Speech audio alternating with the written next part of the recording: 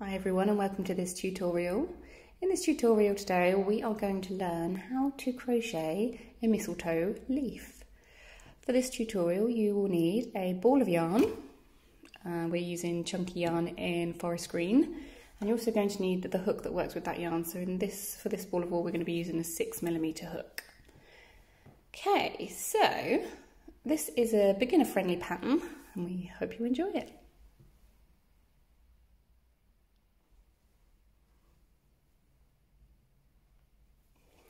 So to start, you're going to get your wool, you're going to pop yourself in a slip knot. Just move that off frame.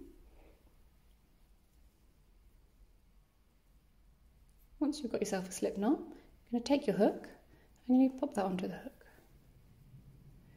So the first instruction in this pattern is to chain 10. So to chain 10, you're going to yarn over your hook with the long tail of your yarn that's still attached to the ball, and all you're going to do is you're going to slide the hook through the loop that's already on there, like that.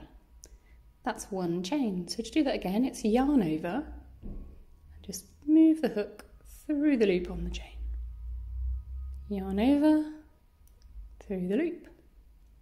So that's 3 chains, so we need 7 more.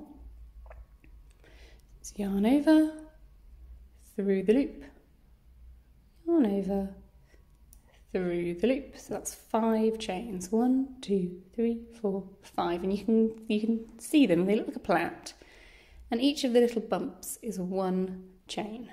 So that's 5. So we need 5 more. So I'm just going to go in and do those now.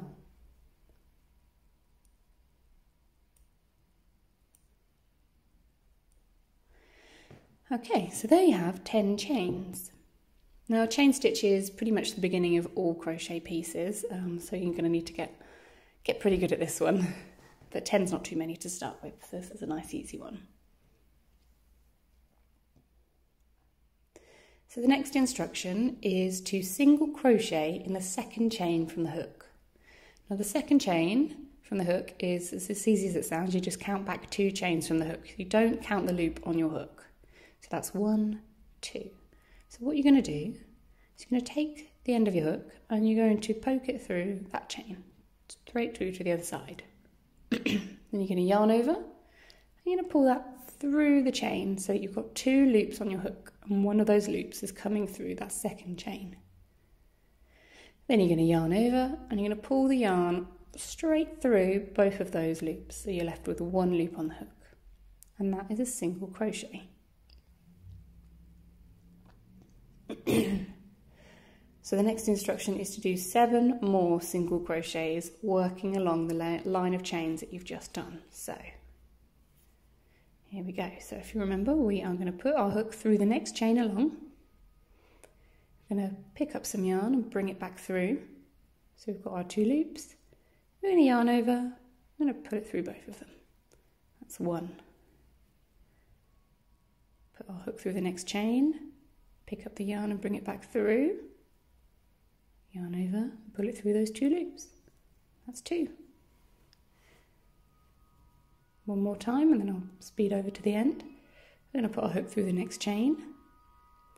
We're going to pick up some yarn and bring it through. So we've got our 2 loops. Then we're going to yarn over and we're going to bring it all the way through. That is 3. So now I'm just going to go in and do the next 4.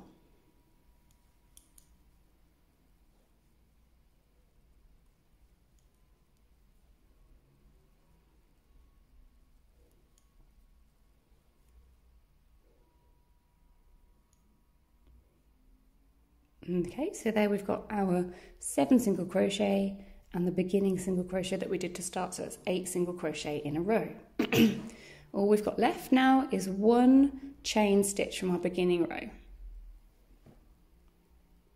So the next instruction is to put 2 single crochets into that same chain space. So the way we do that is we pop our hook back into the chain, grab our yarn and bring it through like a normal single crochet. Then we're going to yarn over, take it through both of those loops. So that's 1 single crochet in that space. And then we're going to go back into the same chain, pick up our yarn, bring it through. So we've got our 2 loops, and a yarn over and bring it through those ones. So now what we've got is 2 single crochets in 1 chain space. And then we have the first half of our leaf completed. How exciting!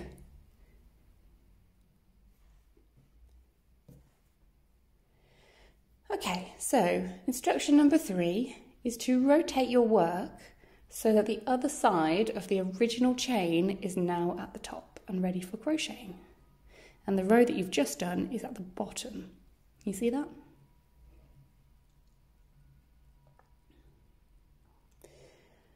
Okay, the next instruction is to put 2 more single crochets into the same chain that you've just put those last 2 in. So we're going to do that. We're going to put our hook into the hole, pull through our yarn, yarn over through 1, put it back in, pick up our yarn and pull it through, and a yarn over, pull it through those ones. So that's 2 more single crochets. So now there are 4 single crochets in that 1 chain space at the bottom. And what that does is it curves your work around the corner, so you're now ready to start working back across horizontally. Okay? So the next instruction is to put 8 single crochets in, working along those chains. So here we go.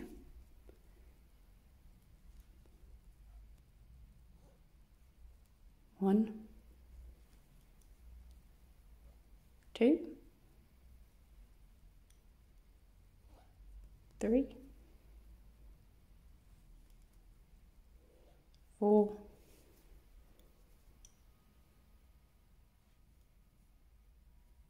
5, 6, 7, and you've got 1 more there. It can be a bit hard to spot that one on the end, but it's just there. 8.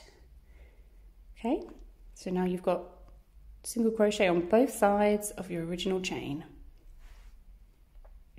The next instruction is to slip stitch into the first chain you worked. So the first chain you worked is this one here.